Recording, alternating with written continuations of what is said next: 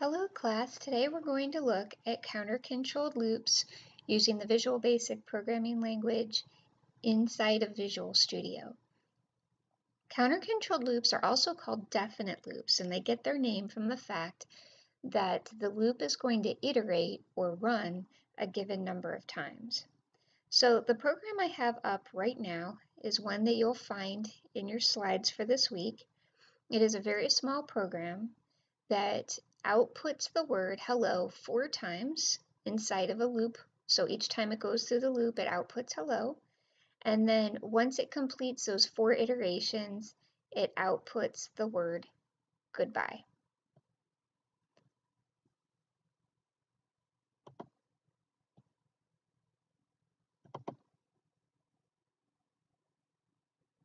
So here we see that output of 4 hellos followed by goodbye. So let's take a look. When you use counter-controlled repetition, you will always have a variable, whether you call it count, as we're doing so here, counter. Some programmers prefer to use variable names I for iterator, J and K.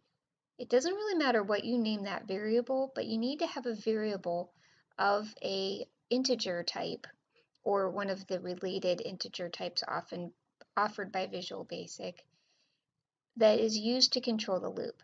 So as you can see, when the program begins, we create a variable called count and initialize that value to 0 on line 5 here.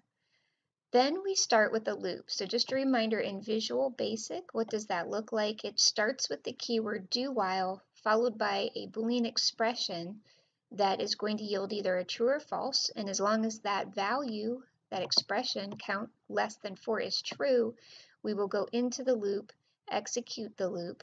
The closer down here, instead of end do while, it's a bit of a gotcha. In Visual Basic, it's the keyword loop. Once it hits this word loop, it will jump back up to do while count less than 4, making the next test, testing that next value of count against 4. And it continues in that pattern. Once count is no longer less than 4, the loop will exit and it will jump down here to output goodbye. So as you can see, we start count at 0, we go up through but not including 4, meaning that count will start at 0 the first time through, will output the word hello, and then here this line is incrementing, in other words adding 1 to the value of count. So the first time through, since count is 0, that adds 1 to 0 and updates count's value to 1. So the next time through the loop, count becomes 1, then 2, then 3.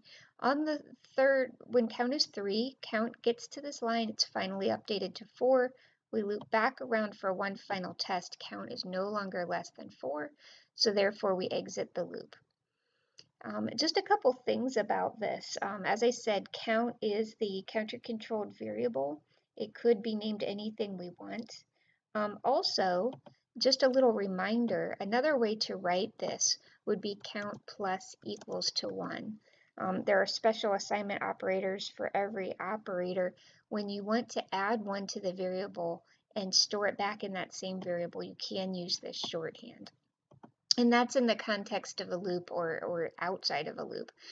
That's just something that you can do. Another thing that we can do is we can change the start and end values of our counter-controlled variable. I could instead say I want to start count at 1 and continue until count is less than 5. If I would run this, I would get the same output because given the start and end values, the loop would still iterate 4 times. Another way to do this would be less than or equal to 4. If you get a piece of paper out and you just kind of walk through this, you can see count will iterate while it's 1, 2, 3, and 4. It'll go one more time through, achieving the same goal as the original program. So it's important to realize that those values, the start value and your loop condition, they go hand in hand. You just want to make sure that you set it up to iterate the number of times that you want it to run. Now this particular program doesn't take any user input. However, I could modify this program and add a name variable. And I could ask the user for their name. Now, you can use readline, you can use input box for this, whichever you prefer.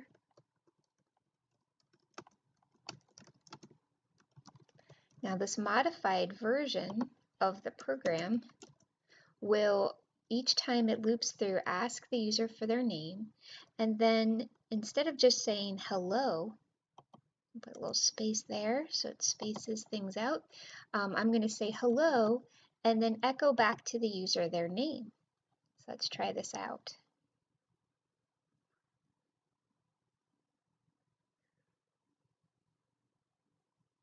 So it says, what is your name? I can enter my name here, and it says hello and then the given name, and you can keep going through like this and enter in any names that you want.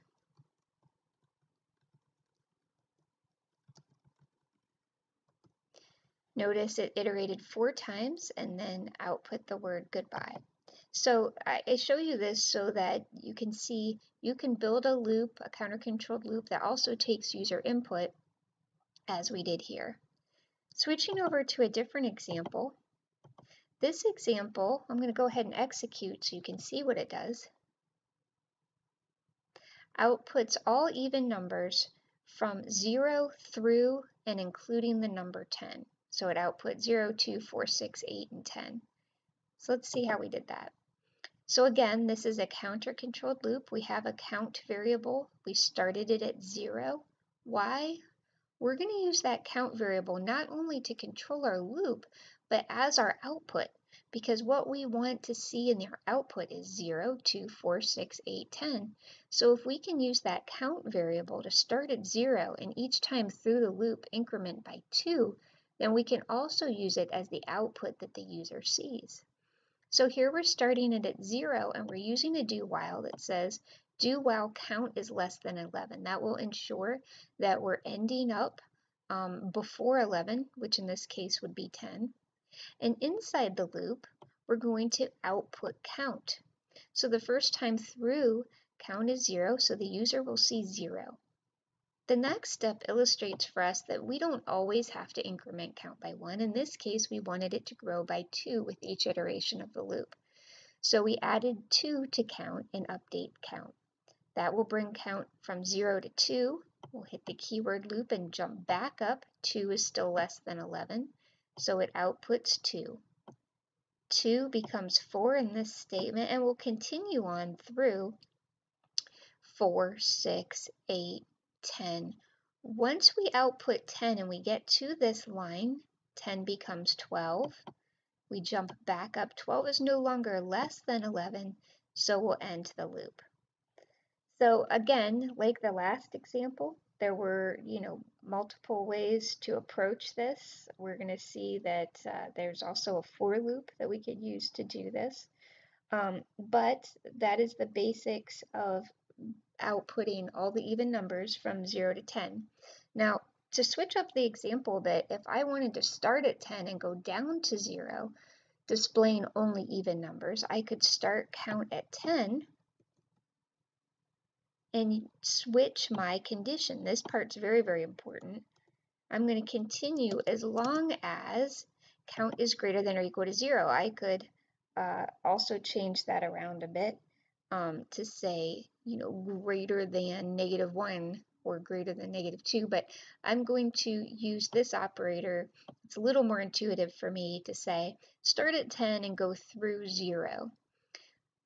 To ensure that this loop eventually ends, though, I have to also change my statement that updates count. Each time through the loop, I want to subtract 2 from count, ensuring that I go from 10 to 8 to 6 all the way down through 0. So if I run this program, you can see the modification and how we are starting at 10 and going down through 0. Just a quick note about the do while. It is a form of a while loop. In other programming languages, a lot of times they don't have a do while, they use a while. There is a while in Visual Basic as well that looks like so. You would start it with the keyword while and end while.